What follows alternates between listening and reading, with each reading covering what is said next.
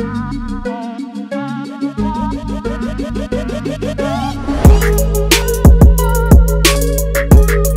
Houston Texans come away with a loss at Green Bay in Lambeau Field. Another frustrating performance offensively for the Houston Texans. We're going to get into it. What is going on, everybody? Welcome back to a brand new episode of The Lead. Your host, as always, Harley Dugan. This is The Lead Houston, where it's all Houston all the time. And man, it is tough to complete that sentence.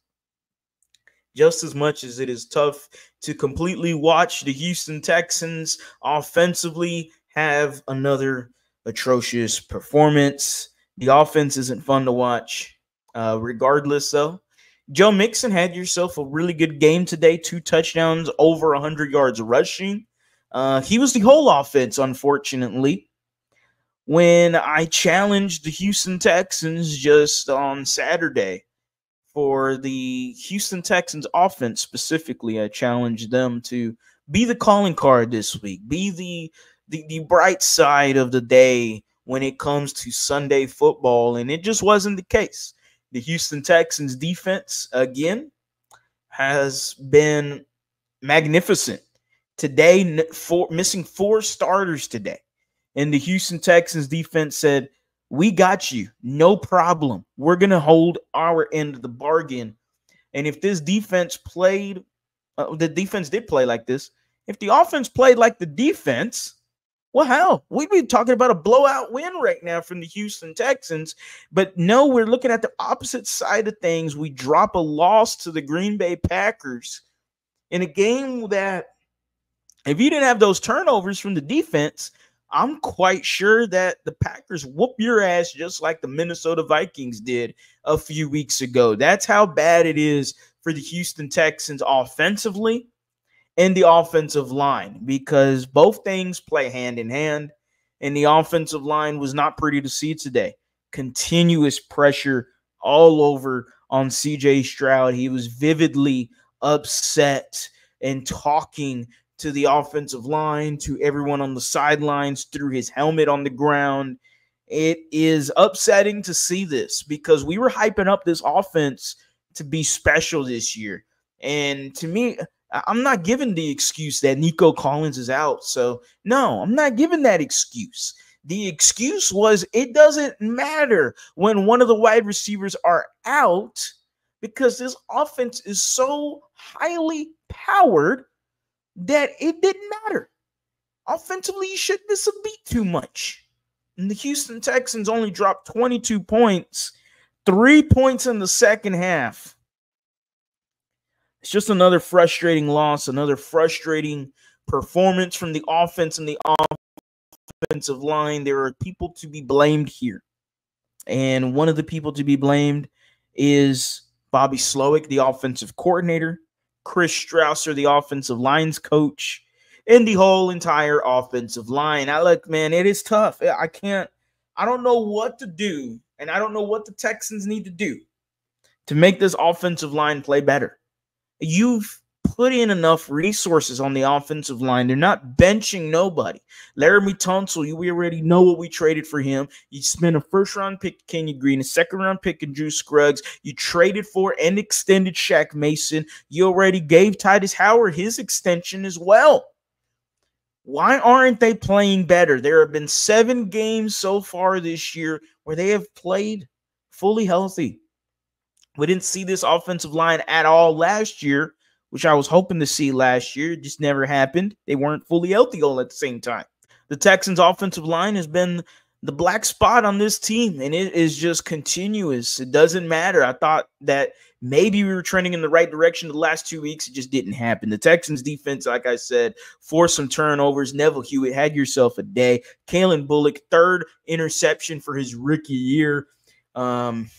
It's tough to even talk about the game, because it's frustrating. It's tough, man. This is to ad nauseum that the Houston Texans continue to have lackluster offensive performances. It is atrocious to see that the Houston Texans cannot play for 4 quarters. They lost to the Green Bay Packers. They've lost to the Minnesota Vikings. They're 5-2 right now. Better football is hopefully ahead, but man, it is tough. It is what it is. Is that what is that the case when it comes to the offensive line? It is what it is. Like, are they not going to playing better at some point during this year? I'm still in the belief, and I am still going to have faith that regardless of 7 games that they fully played this season, this is the only time they fully played all together. And yes, we could blame Laramie Tunsil, which I have multiple times, because that man could have came to voluntary mini camps and he could have set his ass there and he could have been an actual veteran, an actual captain, and shown the offensive line some communication, some continuity, and be more together than what they are right now. All it takes is one stunt. You get these two right here, these 2 defensive linemen. All they got to do is this, and it's over. The offensive line doesn't know what to do. They're running around with a chicken with their head they're cut off. You can't figure out what to do. CJ Stroud's upset. Offensively, you can't get it going. Joe Mixon's the only thing you got offensively. That's what we're doing. Bobby Slowick has to be talked about. Chris Strasser, the offensive line coach, has to be talked about. This team, this offensive line is coached awfully. It is poorly coached. The miscommunication woes has to fall somewhere. And I'm looking at Chris Strausser, I'm looking at Bobby Slowick, and I'm looking at DeMeco Ryans. Buddy, what the hell happened at the end of the game where you just decided to be a conservative Texan? You just decided to be a conservative head coach and kick a field goal? No, I don't want that again. I'm done watching those Houston Texans. I've seen those Houston Texans before. I've seen conservative play, and it's been a rerun for quite some time. I've seen Gary Kubiak be conservative and lose the football game like today. You should have went down there. You're there to score touchdowns, man. That's what the point of the game is. DeMeco Ryans wants to say, oh, well, I thought that throw to Tank Dell on 3rd and 15 was a catch. Okay, A, you didn't challenge it. B, let's say you did. Let's say they overturn it, and let's say it was a catch. Then what? It's 4th and 5. You're still going to kick a field goal. Oh, but the Packers use a timeout. Well, congratulations. They use a damn timeout. They're still got 1:40 left on the clock, and you kick a field goal. Cool. It's still GG's.